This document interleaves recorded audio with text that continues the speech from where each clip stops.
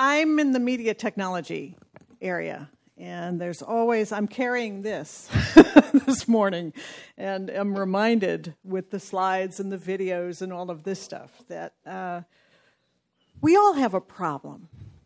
We have a big gap. We say we're digital, but we're not so interactive as organizations. We're passionate about our missions, but walk up to each other and say, why this, why now, why you, and so what? And a lot of people kind of stutter about that.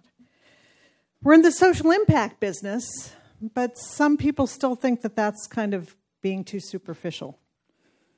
And we know how to tell our stories perhaps better one-on-one than we do to sharing our stories with others. And stories especially that can prove our impact. We talk about what we want to do, but I've noticed now that the Ford Foundation, we at Columbia and other places are now getting into, okay, that's a vision statement, but mission statements now need to be active. They need to be change narratives. They need to talk about the impact and prove it. Dr. Casey talked a lot about the waning credibility or trust factor. I think it's something a little different. I think the cause for this is because we're caught right now in a world between new power and old power and new power. Much of our hearts and minds are now moving outside our organizations and our institutions. And like sand against limestone are being somewhat uncomfortably corroding, uncomfortably changing, not toppling our institutions, but making for some uncomfortable change. And I think therein is some very positive things. This is not a downer speech.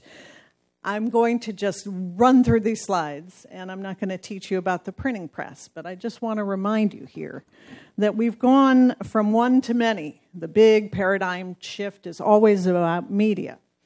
One to many, then one to one with the telephone and the telegraph, okay? Then we went from some to many with TV, network TV. We had recorded sound, music, radio. We started speaking to each other and having platforms to convey, and that was the late 20th century model, right? Well, this thing that looks like a peacock that ran into a windscreen is the internet. A bunch of circles and shapes and people talking against each other and with each other and all sorts of things. And in all of those earlier models, we were in the center. Our institutions were in the center.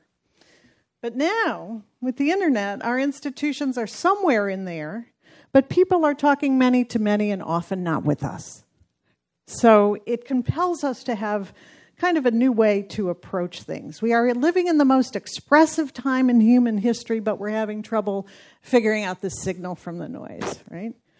So in this topic of this talk is how technology is helping us to make change and impact.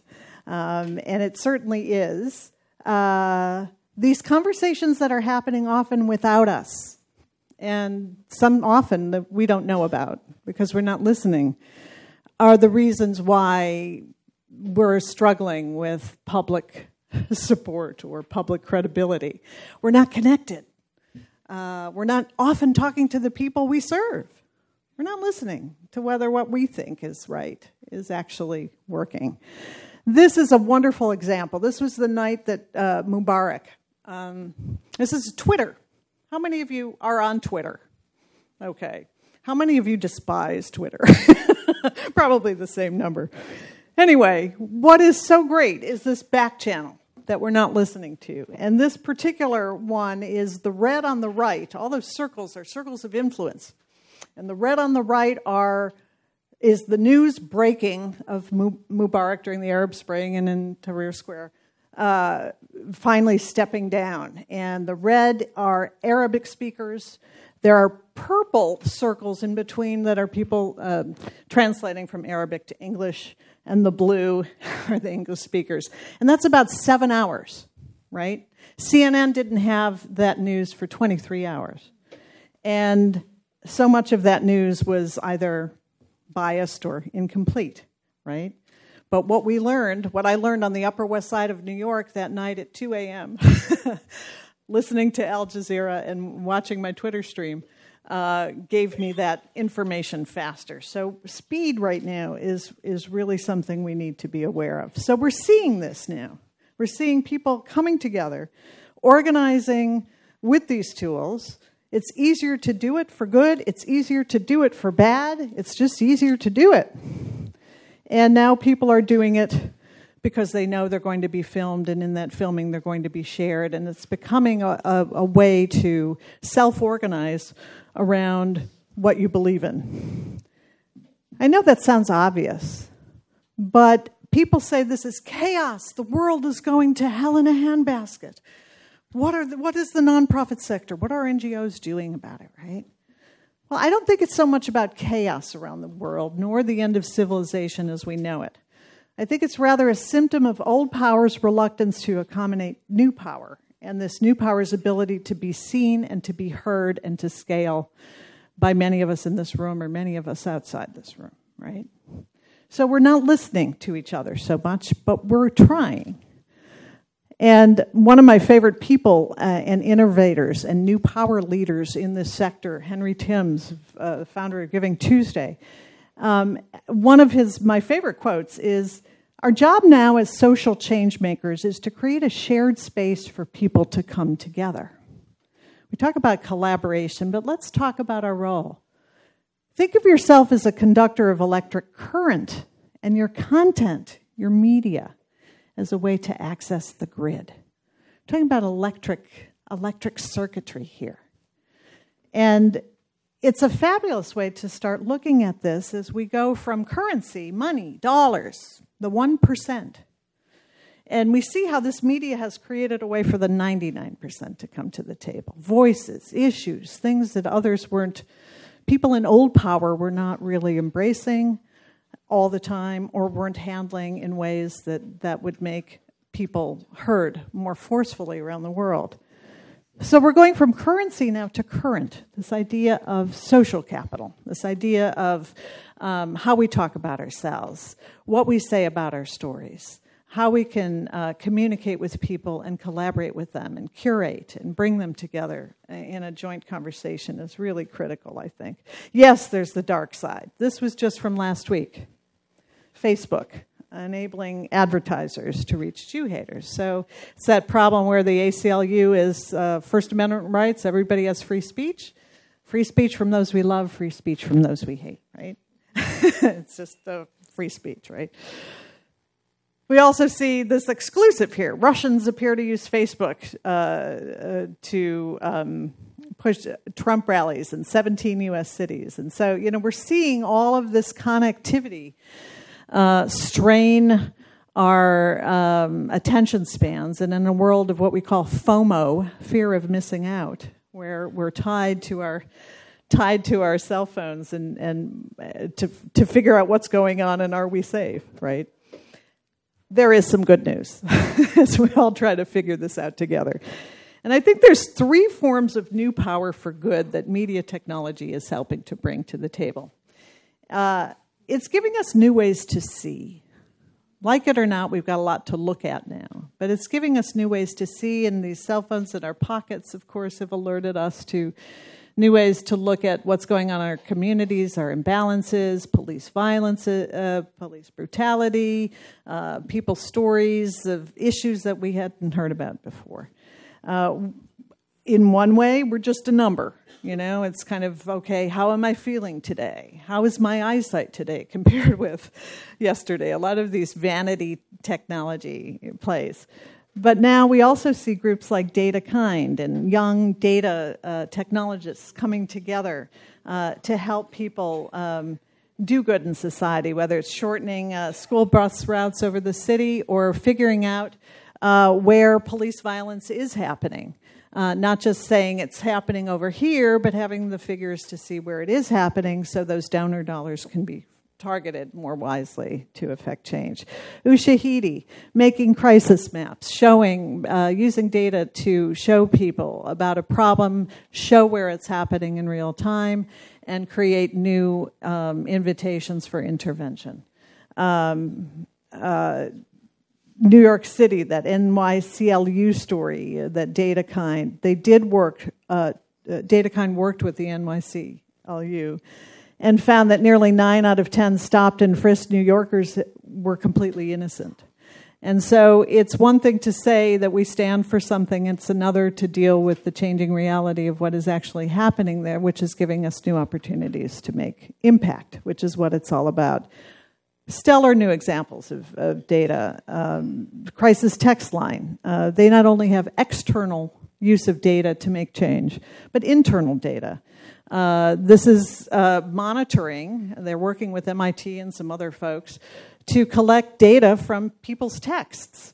It started out as a young person's group where they'd have a cause of the month, and they were communicating with these teenagers by text, and found out that a full 20% of what they were getting, the information they were getting over the text, was not so much about those causes per month as it was about their cutting. There's violence at home. There are problems with bullying.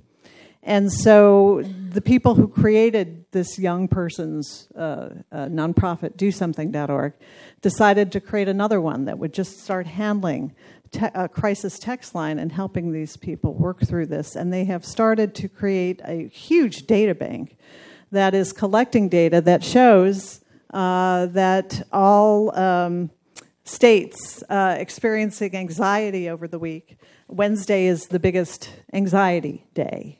Who would have thought? My household, it's Monday, right?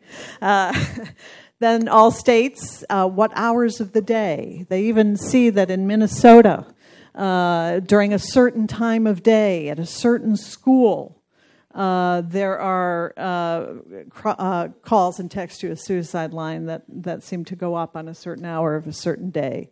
And by sharing this information, it's not so much surveillance as it is some problem solving that gives us an opportunity to do that. So DoSomething also is using this data to look internally, finally figuring out that they have 6 programs that are doing really well, thank you very much. But one is doing really, really well, and they don't need the other 5 to make the same, if not more, money if they focused on it, and to really get efficient in that way. So it's new ways to see. The data will inform, hopefully it will never drive, but will always help to make us better and our performance on impact. Media technology also obviously gives us new ways to share. Here's one example. Overdone. Our president is always sharing, right? But the kind of sharing I'm talking about is giving people information who didn't have it before and putting those tools to share that information. Sharing, knowing that an earthquake in Sichuan in 2008 that wiped out one school and a child that killed the family's only child. It wasn't just that one school. It was 10 schools. It was 20 schools. It was pretty much all the schools in the country because of bribery and poor construction. But that would have never been admitted to, and that would have never been shared or learned if it weren't for, even on the censored Chinese Weibo network, people weren't sharing their stories and their grief. So it's a powerful new level of accountability that people are able to see. There's also opportunity for a lot of nonprofits to give their stories away, have their supporters join with them in the experience of what they are doing for a cause. And this is very clever. We have the senior vice president of Apple giving up her 53rd birthday to raise $101,000 and take a selfie in the process and put it online. You've got a skateboard hero doing the same thing. You've got a group of guys who are climbing Mount Kilimanjaro, and they're going to make it into a fundraiser. So it's this kind of sharing that a lot of the millennial generation, younger generations, are used to doing things in groups. They always have, ever since they were children, and they are coming into prominence wanting to have and do things in groups as well. Here's a little girl who ate rice and beans for an entire month and committed that to the cause. But we're also seeing now the new stuff is co-presence, which is empathy, and some experimental models on how to use technology to reach across the years or the generations or our geographical distances to put us in the same room literally. And I'm going to try to play this. This is Mr. Pincus. Before we do, this is Mr. Pincus. And Mr. Pincus came to visit a class. And he was a Holocaust survivor. And he was there to answer some questions from the students and talk to the students and so forth. The only thing is, Mr. Pincus wasn't really in the class. Mr. Pincus was in a hospital across the world. And how could he be in the same place with the students? This is a hologram. Mr. Pincus, with technology, is able to speak with these students, and through all sorts of layered, complicated technology, is able, with keywords and prompts, to be able to answer questions. Let's see if we can share a little bit of this, because I think we're going to be seeing a lot more of this in the future. But what this does is, Holocaust isn't just a story grandma or great-grandma is telling us. We can speak with it. And there are many applications for many causes around the world with this kind of technology. Can we see? Okay. We also use, well, that was a story, and I told the story, and it was very interesting. And if you can see it, that would be great. There's also another example of how Syrian refugees, you can use conferencing technology to take students. There's one group that is taking students in one room in LA to talk to Syrian refugees in Jordan. And they're all of the same age group, and they're sharing their complaints, their hopes, their dreams. And the Syrian refugees taught the people in South Central LA, some of these teenagers, disaffected teenagers, many of them, that they could grow healthy food. So they started gardens all over LA. Interesting use of sharing. The hope with VR, and of course I think it's still within or outside our reach, is that it's a machine, but through this machine we become more compassionate, we become more empathetic, and we become more connected, and ultimately we become more human. That's the hope. But certainly, how many of you have children who use Snapchat? Okay. Well, augmented reality is also one of these technologies that is being used to connect people, make them co-present with the cause. This is a museum in Chicago that is trying to recreate some of the city's major events and talk about what existed there. And they are superimposing, using iPads, pictures, and in some cases moving pictures to scale, so that if you go on a tour of the neighborhood and you hold up your iPad, you can see what happened there in real time. This is application. I have a client in Athens who is now doing this to tell the stories of what these stones are and why the government in the middle of an economic crisis is saving the stones, using the money in a difficult economic time to save the Acropolis. So these stories are being told and used to create support through new generations for some of these cultural centers. So lots of promise. This is the Chicago River, and here's what happened there. In the 1800s, there was an accident in the river and a boat capsized, and there's all sorts of storytelling around that. In Syria, the fear of the sky. This was a 360. They needed to raise awareness that barrel bombs were happening, and so the 360 video took you to that neighborhood, and you could walk around and interact with people there, not based on somebody's bias, based on actual interviews with people, so you could really understand it. And how many of you have strapped on some VR goggles? And what was your experience? Were you moved? It was like being there. Yeah. This was a rural village in Kenya, and you saw the back of a little girl trying to catch up with people, gathered water, and what the walk was like. Right. Cows come up to you, and I felt like, one was going to just right on me. Exactly. It was so compelling. Who else did VR, have strapped on VR goggles, who have a good short? Yes, sir. Yes. I actually manufacture it. You manufacture it. Okay, so you know. Okay, I'm not going to tell you about it. I know you're favorable to it. Here's another simple one. These are veterans of war who are sick, terminally ill, and they want to go back one more time to see the battlefields and to see the friends that made such a difference in shaping their lives and their outlooks. And so this is being done. And here is one to train children about the toxins in their water and to make monsters of them, but it's a use of augmented reality to help people achieve it. So I'm talking about this because this is the new ask. This is connecting with people. This isn't saying what our vision is. This is using media to create stories as service and stories as ways to really make people feel relevant and understanding, and it does build empathy. Charity Water used VR glasses at their latest fundraiser and to talk about the wells that they're building in Africa. And they had a donor come into the office, showed him the film, and after taking the headset off, he gave a substantial amount of money we weren't expecting.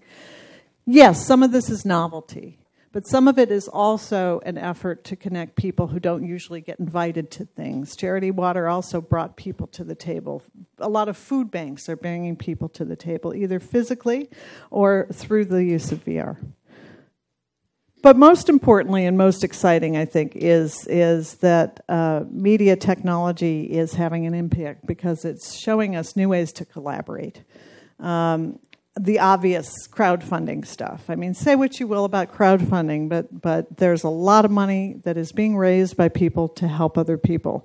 And there's a lot of accountability around that now that's growing, not just to send blankets to people in 110-degree climates. They don't need them, but to really get focused about this, especially if this is being done in collaboration with NGOs and organizations that can have an impact on this.